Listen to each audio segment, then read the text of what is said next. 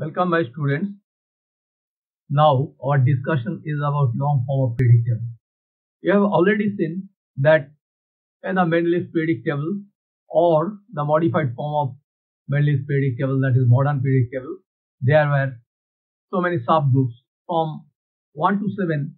There were from 1 to 7, group 1 to 7. Each group contains two subgroups, A and B. So there are total 14 subgroups, and in group number 8 there are 3 subgroups, and group 0, that is one subgroup. So total 18 subgroups are there, and considering these, first I have already stated Niels Bohr thought about the subgroups, and he actually opined that a long form of periodic table may be made by omitting the subgroups. All the groups will be considered as the main groups. And considering this, he made a periodic table which is known as long form of periodic table. We have already stated several times, long form of periodic table. And a long form of periodic table, therefore, there are 7 periods. In every type of periodic table, number of periods 7. Number of periods 7. Period means the horizontal rows of the elements.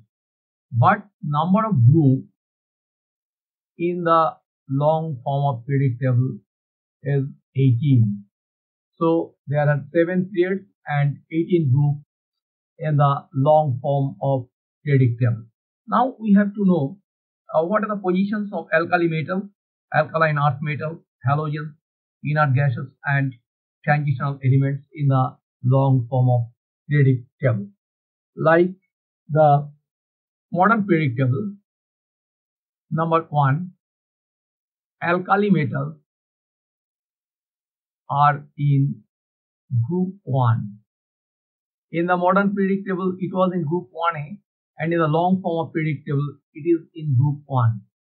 And note that in the modern periodic table, the groups are written in the Roman style, but in the long form of periodic table, the groups are written in normal digital number. So alkali metals have been placed in group 1 along with hydrogen. Alkaline earth metals in the modern periodic table was in group 2A. Here it is in group 2 in the long form periodic table. The halogens were in group 7A. Here in the long form periodic table, 7 plus 10 in group 17.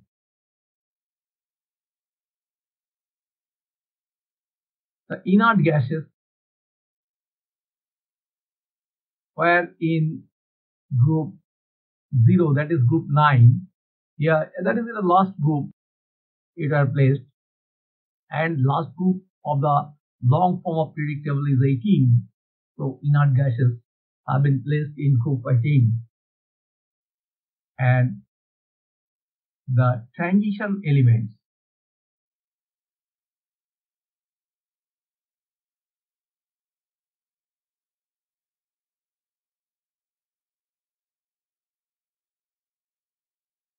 have a wide range. They have been placed from group 3 to group 12. So in this long range from group 3 to group 12, they have been placed in the long form of periodic table. Now some important alkali metals are sodium, potassium, etc. You have known. Some important alkaline earth metals are magnesium, calcium, etc. Some Halogens are fluorine, chlorine, bromine, iodine, etc. Stannine. Inert gases like helium, neon, argon, etc. And examples of some transition elements are iron, nickel, cobalt, etc. The elements which have been placed from group 3 to group 12 in a long form periodic table are the transition elements. And so these are the positions of important types of elements in the long form of periodic table. Now for this instance, for the first step of the periodic table, you just may learn these positions of the elements in the long form of periodic table. Now we will discuss about the first ionization energy later on. Thank you. For testing your understanding of this lesson and more videos, log on to www.tubelessons.net.